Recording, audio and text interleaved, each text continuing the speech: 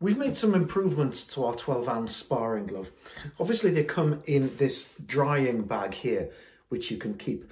Don't throw this away. It's very good for airing your gloves so that the air can get to them and they can dry out after use. Also, you can use this to put your hand wraps in and tie that up so that they don't mix up with the rest of your washing and tangle around that.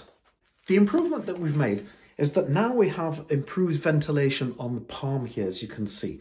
So this colour-coded mesh grill here allows a little bit of extra airflow over your hands when you're boxing, because nobody likes sweaty hands.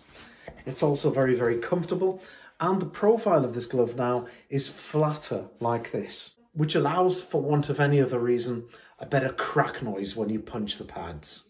Don't forget to keep your drying bag so that you can dry your gloves out in between use.